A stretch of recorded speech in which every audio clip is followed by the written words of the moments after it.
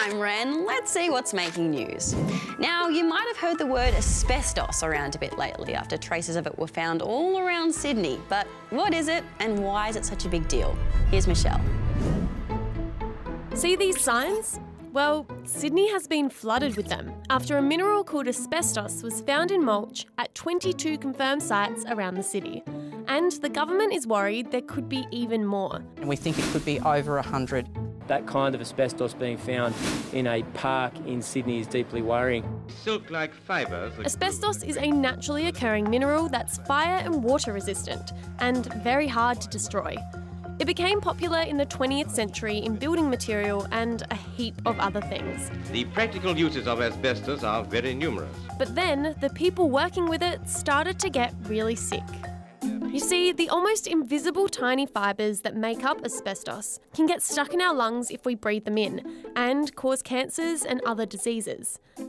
It became a global health issue in the 70s and 80s, and mines closed, companies stopped using it in their products, and in 2003 the Australian government banned it completely.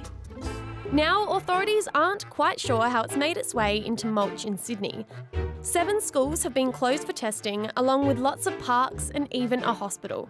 The Environment Protection Authority has also launched its biggest investigation ever to figure out how this happened and is working to get rid of the mulch to keep everyone safe. Whew. People in Western Australia have been sweltering through a massive heat wave.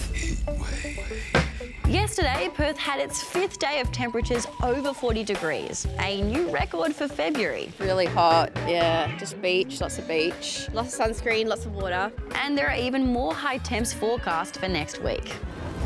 For the past week or so, festivities have been underway for Lunar New Year. Jack found out what it's all about. Yes, I'm aware. New Year's was like a month and a half ago. But this is the Lunar New Year.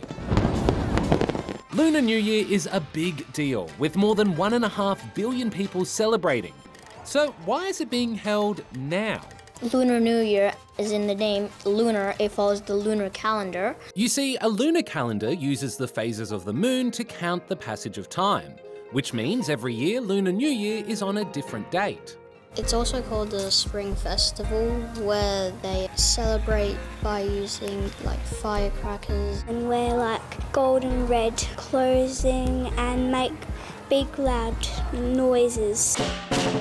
The colour red and loud noises are part of a tradition to scare away an ancient monster that, according to Chinese legend, would appear at the end of winter. Each Lunar New Year is named after one of 12 animals of the Chinese zodiac. According to legend, when the gods decided to create this system, they held a race to decide which animal would be first, and the rat won. Each year the animal changes in the order they finish that race. This year is the year of the dragon, and anyone born this year is thought to take on its characteristics, which for a dragon is loyalty. They also like to be the centre of attention. Yeah, that sounds pretty good. All right, now it's time to buckle yourself in because these next stories have got people going bananas. First up, 3, 2, 1. blast off. Yep, this SpaceX rocket is en route to the moon. And it's a pretty special journey because if successful, it'll be the first privately owned lander to touch down on the lunar surface. Bon voyage!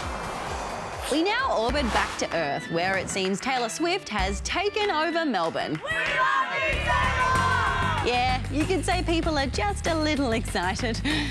The Australian leg of the Eras tour starts tonight, and over the next couple of weekends, she'll entertain Aussie fans across 7 sold-out shows. And finally, a new study has revealed that apes are rather silly, just like us. Yep, it showed that playfully teasing their mates comes naturally to chimpanzees, gorillas, orangutans and bonobos. It was really interesting. They really looked for the reaction. They looked towards the target's face. Ah, look at this little jokester. Well, that's all we've got time for today. Hope you have a great weekend and we'll see you on Monday. Bye!